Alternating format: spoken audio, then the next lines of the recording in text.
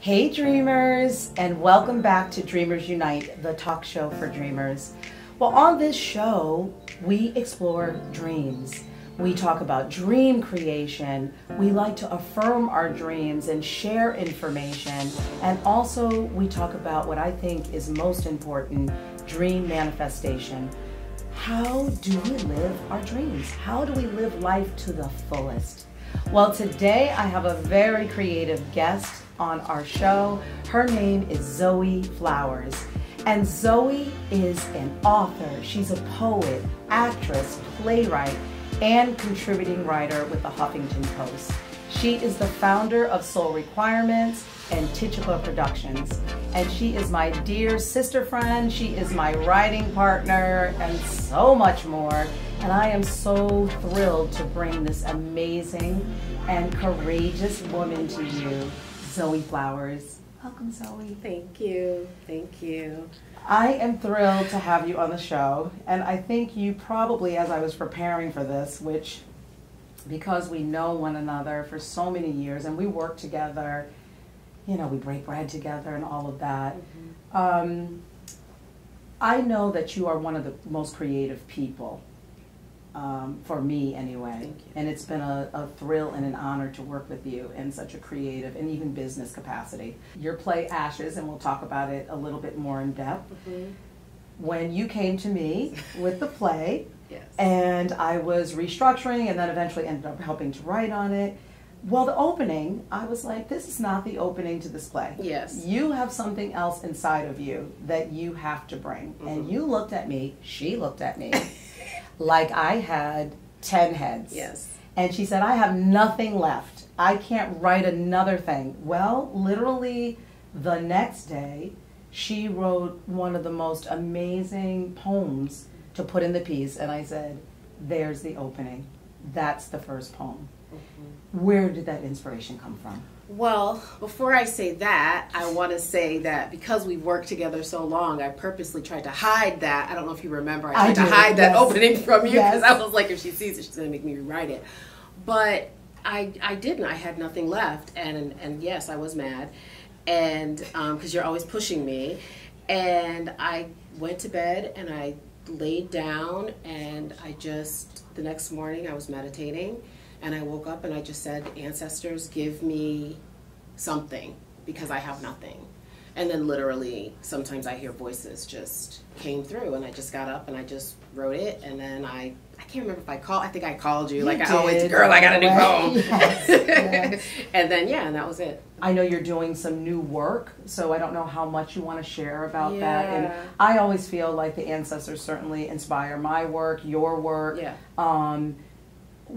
And certainly so much of Ashes. Yeah. Where else? The ancestors, you know, I say God, that's what we say. Other people may call something else. Right. But where else do you think that the inspiration comes from? Where do you think that seed comes from? So many places. I mean, I definitely hear voices all the time. I think we all do. Yeah. But different things take us away from that inner voice, whether it's too much television or if it's our iPhones or if it's our worries, our complaints, those things, we shut that divine voice off. Yes. And I just spend a lot of time in silence, and so my door is open always, right? Yes. And so now I just have to ask. So that's it. The door is open, and when I ask for things, I get them. So poems or scripts or whatever. So my work is definitely divinely guided.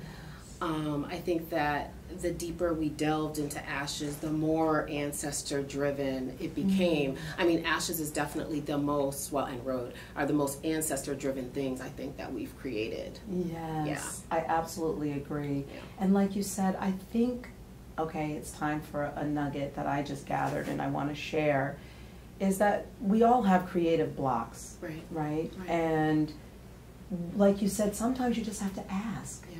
You just have to ask. Yeah. And be in silence, I think, with yourself. Mm-hmm. And don't put pressure on yourself.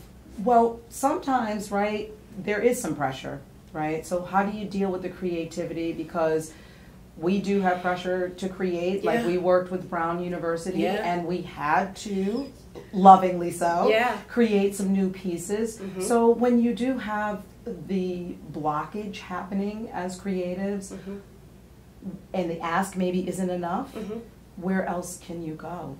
I think that now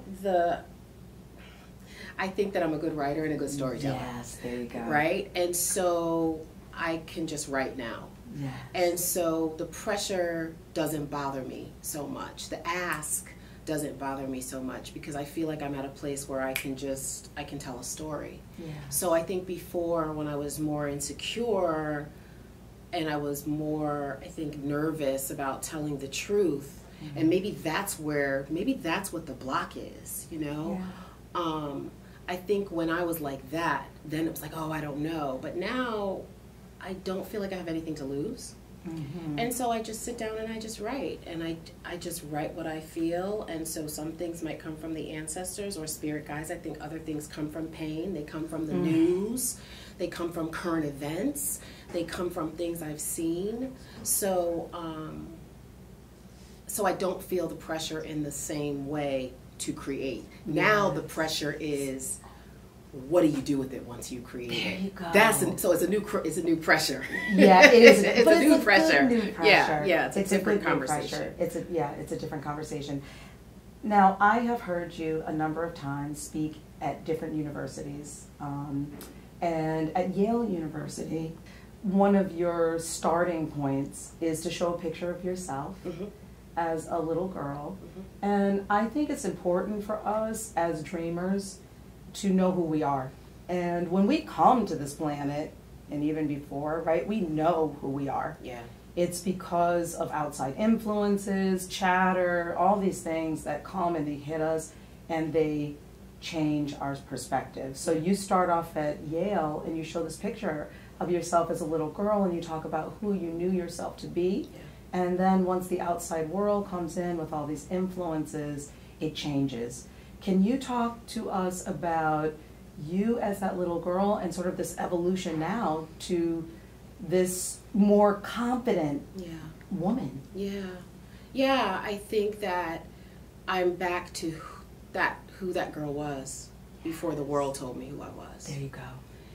That little girl, and probably up until I was probably like 13, I always felt like things would go my way. I never thought anything was impossible for me to do.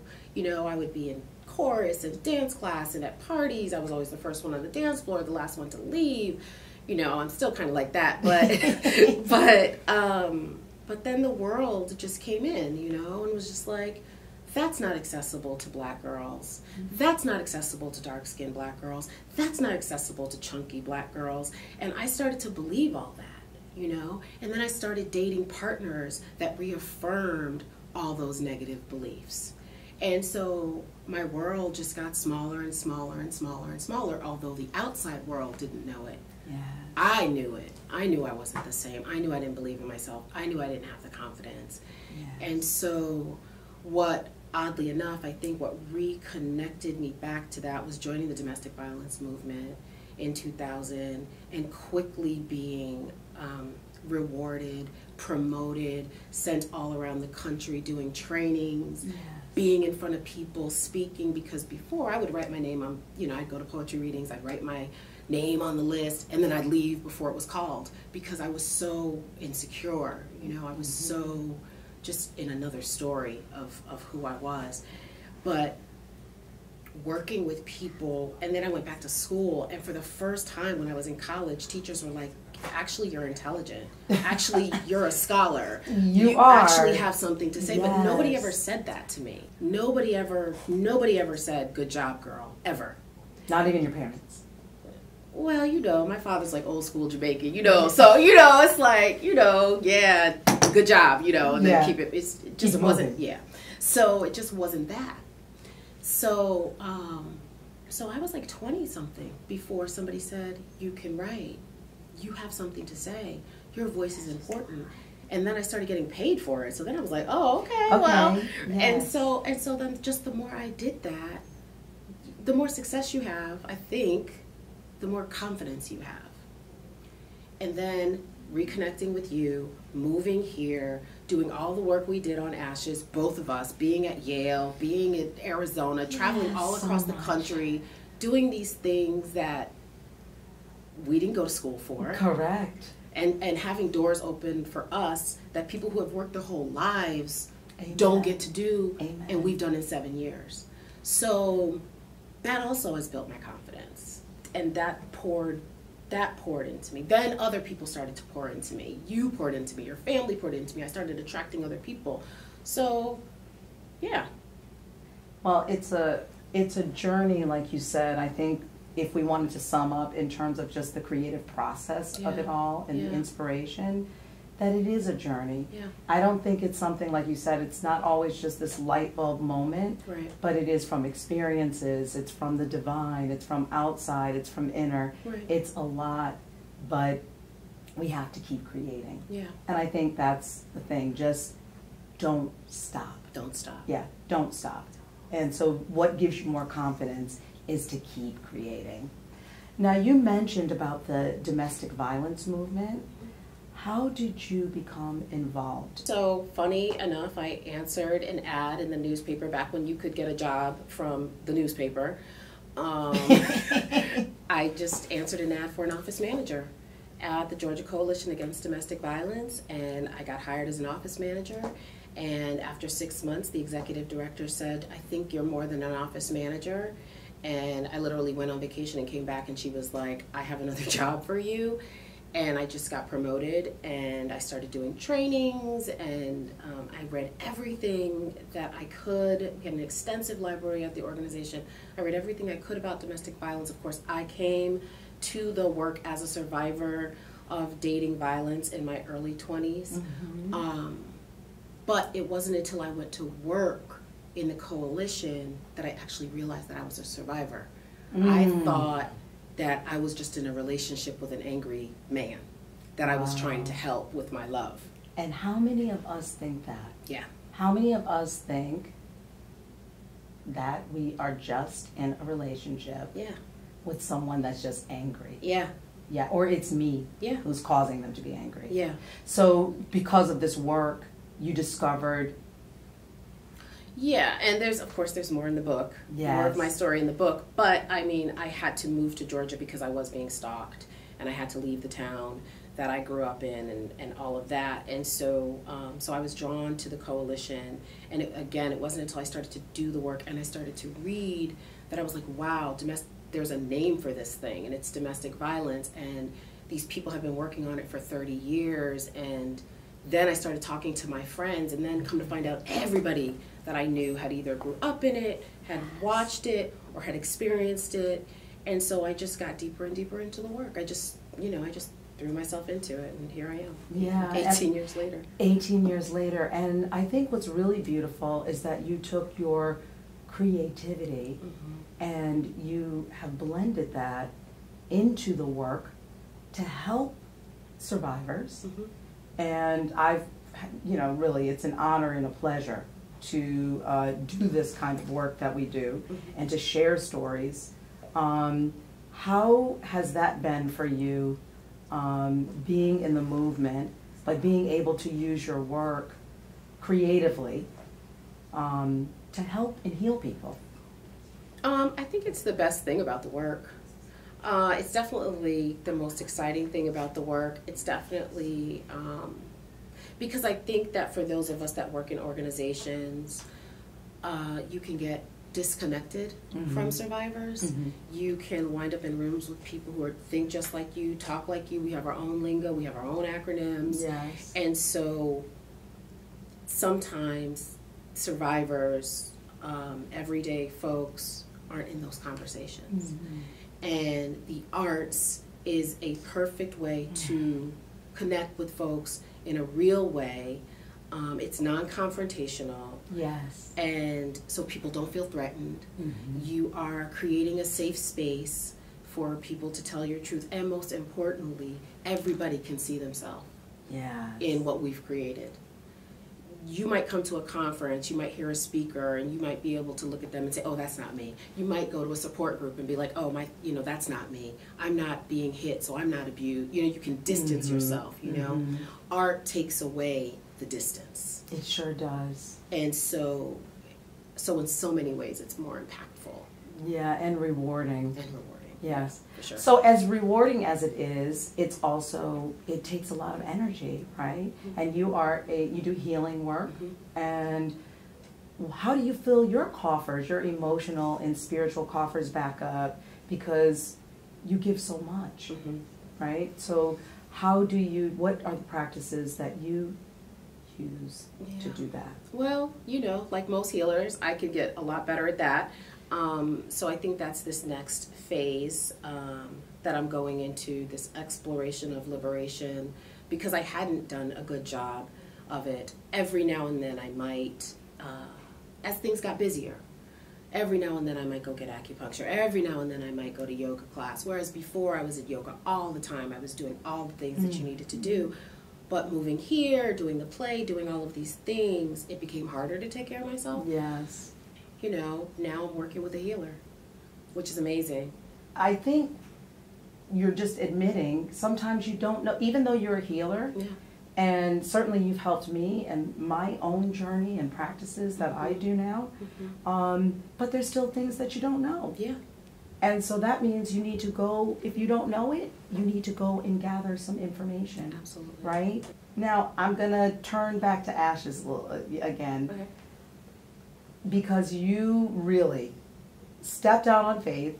I know I kind of told you to. Yeah, you did. Forced me to. Yeah. I told her, quit your job. Yes, she did. We started writing this play together, and I said, quit your job and come here and let's finish the play. Yeah. Well, guess what? She quit her job, and we finished the play, like you said, and the things that we wanted to do actually did manifest. True. So what gave you the courage? Because many people will stand on the edge, but they're too afraid to jump. So what gave you the courage? I mean, literally, you just packed up and you were here. Yeah. On my doorstep. Yeah.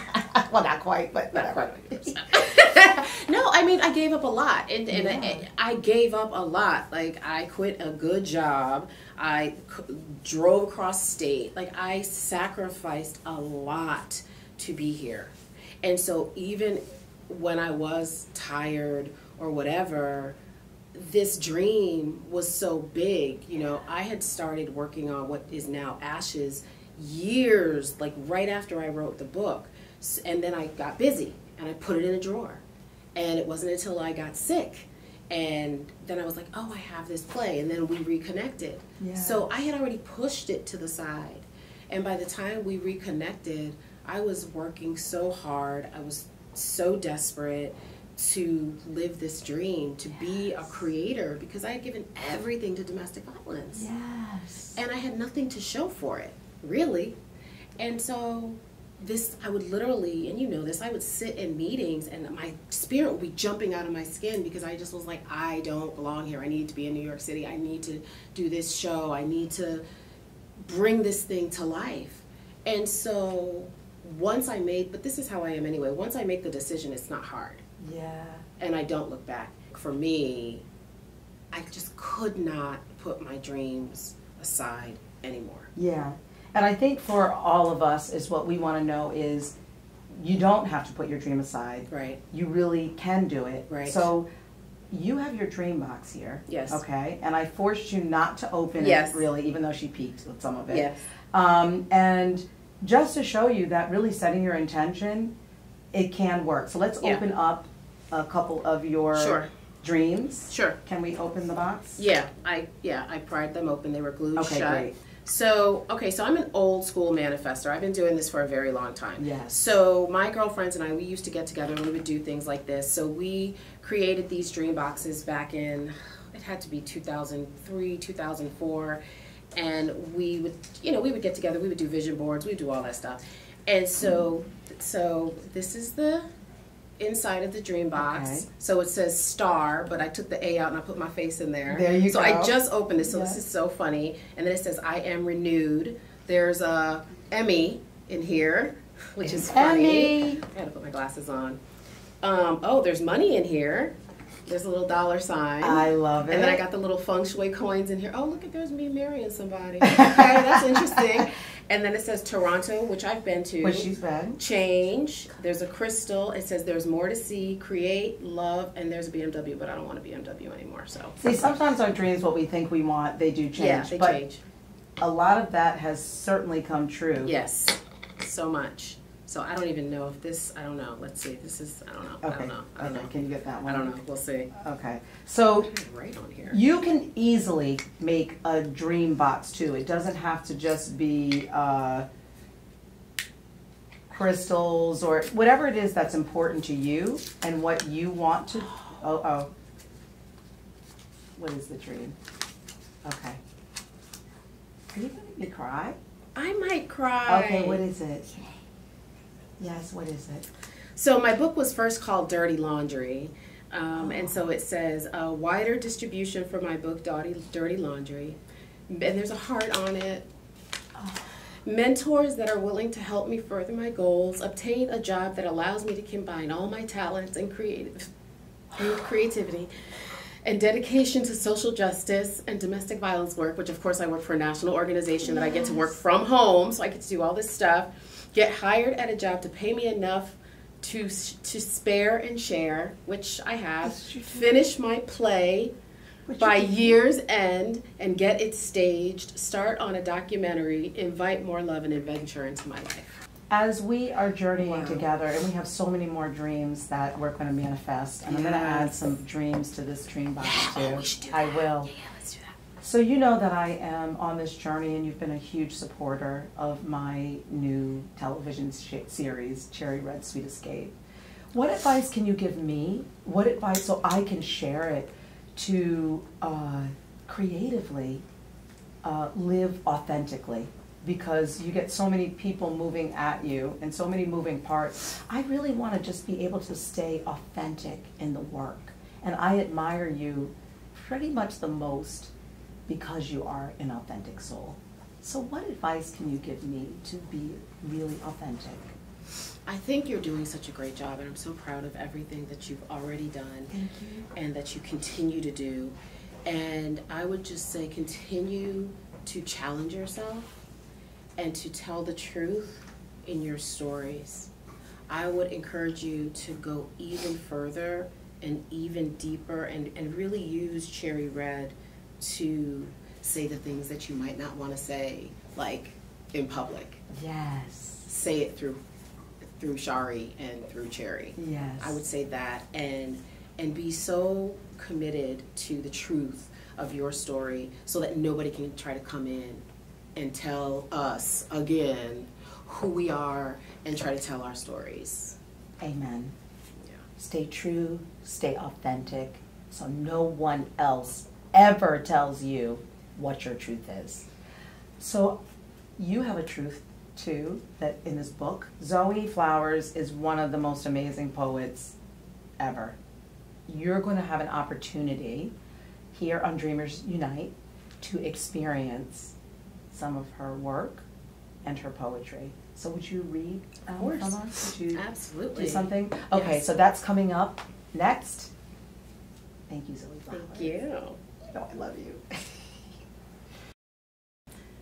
And somewhere in bone, I know I am settling, and he knows I know I am settling. He could never be you, of perfectly pink lip, arms firm, and competent hands that held me tight once, before dropping me like laundry, and I wonder why he stays, how he stomachs transgressions and lies that ooze as if I could tell him I'm thinking of you, that I only think of you, that it doesn't matter that you don't even see me, that I've grown anorexic waiting on scraps from your table, how that would level him. My truth would slice him like knife into warm butter, and he would be forced to eat it. He would know then that he must leave me then, and it would only be right for him to sojourn off, leaving me at altar to excavate his dignity tucked neatly into our bed linens. He belongs to the world of the mundane, but you are poem alive, sand slipping through memory while I pretend to homeache. And you, all sun-kissed and unattached, breeze in amused at my shame, convinced monogamy is impossible. He is meat and potato, you are white teeth dangerous, I am loosely moral, and he is settling for the both of us. And that's called for Ann Sexton 2. This one is called Danger, Men Working. Danger, men working, Emmett Till, Yusef Hawkins, Sean Bell, Oscar Grant, Huey P. Newton, Malcolm X, Martin Luther King. Danger, men working, Amadou Diallo, Aaron Campbell, James Byrd, Trayvon Martin. Strange fruit no longer swings on southern vines, it rots on city blocks all across the U.S., all across us. Victor Steen, Ronald Madison, Travaris McGill, Timothy Strawberry. Dangerous black men walking and doing and being so dangerously black and perfect for target practice. Don't wear hoodies, don't sag your pants, don't put hands in pockets, don't take hands off steering wheel, don't reach for keys or identification, don't forget that you're black. Wendell Allen, Ramarley Graham, James Brissett, Orlando Barlow, Eric Garner, Michael Brown, Renisha McBride, Tamir Rice, Freddie Gray, all unarmed but clearly up to some shit. Don't be confrontational, don't look him in the eye, don't be an off-duty police officer, don't ask for badge numbers, don't make quick movements, don't move fast, don't move slow, don't be rich, don't be poor. In fact, just don't be. Danger, Men Working. Zoe, powerful. And this is from Ashes to Angel's Dust, A Journey Through Womanhood. If you don't have this copy yet, you should definitely get this. That was just a little sample of her powerful work. And to close this out, on Dreamers Unite, we always play a dream game. Okay. So you brought your dream box, and now it is time to play Name It, Claim It, Own It. So Zoe is going to add to her dream box, and we already saw that it really does manifest, right? As we set our intention. So first, you're going to name a new dream. And we, as viewers, me, everybody in this studio, we are all going to claim it with you. So name it, claim it, own it. First, number one is you're naming your dream, and Zoe is writing down her new dream. Number two is you claim it. You can claim it by yourself, but it's so much better when you can have people claiming your dream with you. So I'm affirming it with you, Zoe, whatever that dream is that you're writing down, and then we are going to put it into your dream box. And then next, she's going to own it.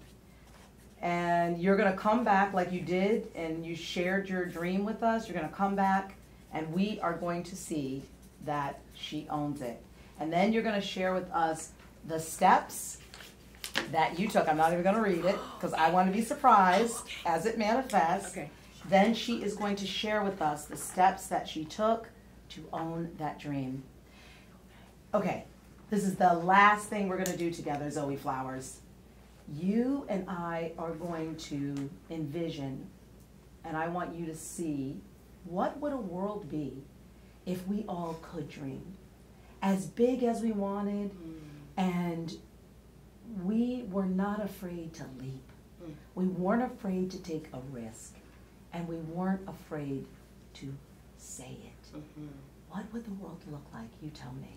So I immediately see people smiling. I immediately see children like splashing. I see bright colors. I see elders breathing deeply, saying finally. I see our ancestors saying finally. They've woken up. They know they're the ones that they've been waiting for. And yeah, that's what I see. Well, I see a beautiful world, and I see the fact that I am grateful that you are one of our dreamers. Thank you for being on Dreamers Unite, and thank you for sharing that vision with us. Thank you. Thank you for your poetry, and we'll see you next time on Dreamers Unite.